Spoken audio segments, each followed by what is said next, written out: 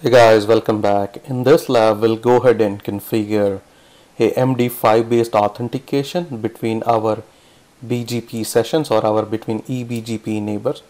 So to configure or to enable an MD5 authentication between these two neighbors or between these two BGP peers, we will be making use of the neighbor password command. So let's go ahead and log in directly to our devices and we'll take some of these things in action. So let's come back to our router R2. So let me move aside our topology a little bit. Let's come back to router R2, and if we quickly take a look, if I do show IP BGP summary, you can see the router R2 is neighbor with 12.11. In this case 12.11 is our ISP1 and 22.22 is our ISP2. So now let's go ahead and enable the MD5 based authentication between our router R2 and our ISP1. So we will go ahead and enable or on this link an MD5 based authentication. So let's quickly jump onto our router R2. Let's go inside the BGP process, and now we'll go ahead and make use of again the neighbor statement. In the neighbor statement, let's go ahead and specify the IP address of our ISP1, which is 172.16.12.11. And let me go ahead and press question mark just to show you some of the settings here.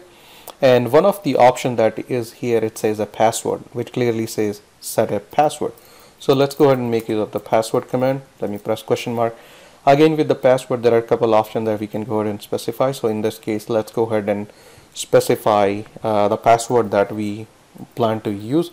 So let me call it my demo pass.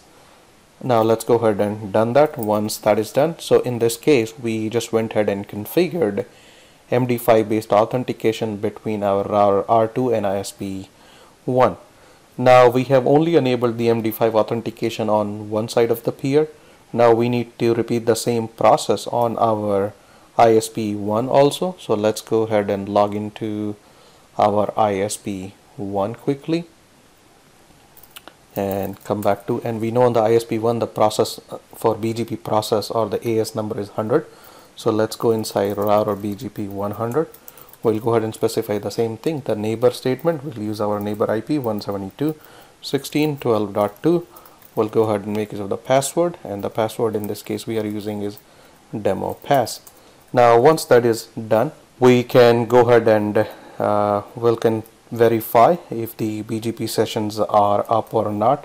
And just to quickly force, if you recall, we can go ahead and clear the BGP sessions. So let's say clear IP BGP everything. So now the BGP session should come up, and as you can see, the BGP session came up between our ISP1 and our router R2. So now again we can go ahead and take a verify few other things. We can say show IP BGP neighbor, and with the neighbor we can go ahead and specify the IP address of our neighbor that we are interested in.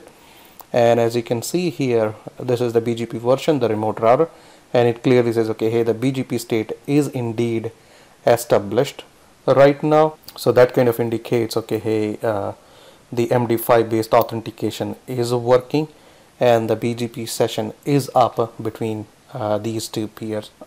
Something to keep in mind when you are working in production is definitely a recommended setting or recommended configuration to do, because that's one of the best ways to protect your router from DOS attacks or DDoS attacks. If we don't enable a authentication, there are good chance somebody may try to peer up or try to have a fake neighborship with your router. So it's one of those things that you definitely want to configure in your production. So that'll be all for this lab. Thank you.